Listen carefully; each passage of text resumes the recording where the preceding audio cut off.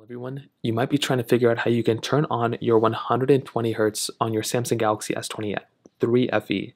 Now, doing this is actually very, very basic and it really doesn't take too much time at all.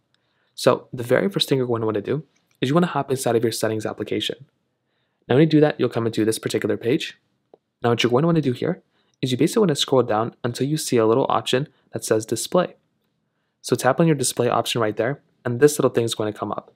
Now, what you're going to want to do here is you want to go ahead and scroll down until you see a little panel that says something like, and we already passed it, it's something motion smoothness. So that's what you want to go ahead and find. What you want to do here is you want to tap on motion smoothness, and this part of the display is going to come up. Now, what you want to do here is you can choose which type of motion smoothness you want. Do you want adaptive or do you want standard? Now, for a lot of people, if you want to choose like the 120 Hz, you probably want to choose adaptive. What this is going to do is it's going to tell you it's going to get smoother animations and scrolling by automatically adjusting your refresh rate up to 120 Hz. So that is basically how you can do it. And for a majority of things you're going to do, it is going to load up anywhere from like it's 0 or 60 Hz all the way up to 120 Hz.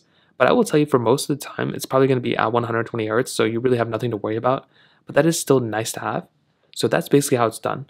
Go into your display, go into motion smoothness, tap on adaptive, click on apply, and it should be at 120 Hz now. So that's pretty much how it's done. If you have any other thoughts or questions, let me know in the comment section below. Hit the like button, that would mean so much, but definitely hit that subscribe button. More importantly than everything else, I love every single one of you guys. Hopefully I'll catch you guys in the next video. Peace out, soul.